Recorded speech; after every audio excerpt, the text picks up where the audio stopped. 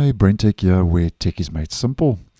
So earlier this month, I let you know that Microsoft was beginning to roll out an update for the Microsoft Copilot app for Windows Insiders that replaces the previous Copilot Progressive Web App with a so-called native version, according to Microsoft. Now, just to let you know that I have noticed today in my region that with the latest update to the Copilot app on Windows 11, that the so-called native version of the app is now available for the stable version of Windows 11, and I'm not noticing it on Windows 10.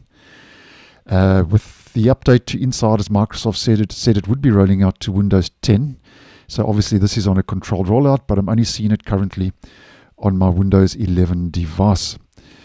Now, first of all, as mentioned, Microsoft says it's native. But that's a bit in question because, as I mentioned in that previous video, I said, is it really native? Because the reason for saying this is that it still loads copilot.microsoft.com and is based on the Microsoft Edge web view, which is very closely related to the actual web browser.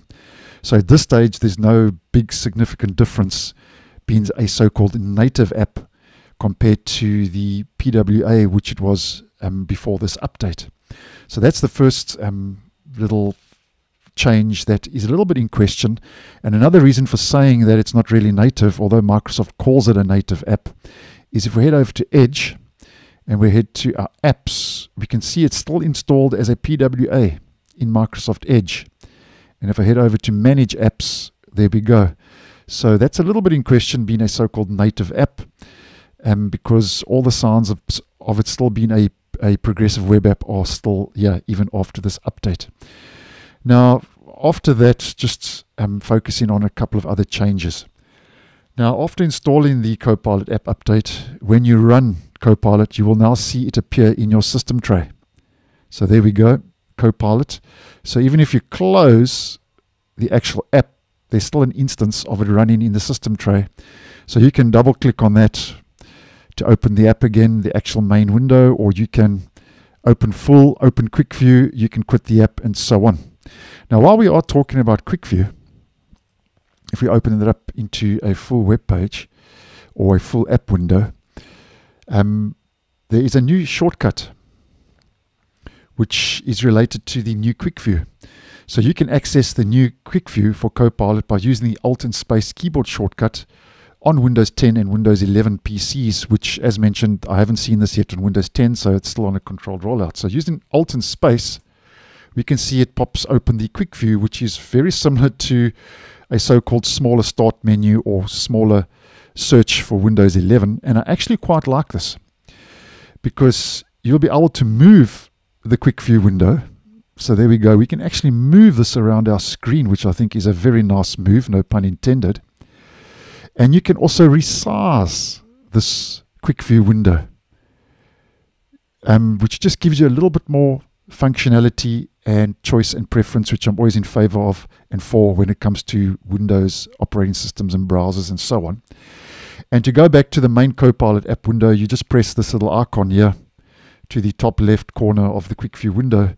And there we go. We go back to full view, so you get the general idea. And Microsoft does say that PCs with the dedicated Copilot key will open the Copilot app up in the main window. Okay, so if you've got a Copilot key, it won't launch Quick View. It's going to open up in the main window, and then you'll still have to use Alt and Space to get back to Quick View. So just a couple of changes. Although Microsoft says it's more native, that's a bit in question. But nonetheless, I do like this Quick View. So if you are using Copilot, just putting it out there in case you're unaware. But something else I have also noticed while we are talking about the changes and so on to the app is it does use a little bit more RAM compared to the so-called PWA. So if we just head to our task manager, and here we can see Copilot. Let's just wait for that to settle down. We can see it's using 84 megabytes of RAM, and Microsoft Edge is using 297, so about 300. So it's using more memory than Microsoft Edge itself, which I think is a little bit extreme. And that's because Microsoft has bundled the new Copilot with a dedicated WebView 2, as mentioned, which basically is almost like running a new instance of Microsoft Edge.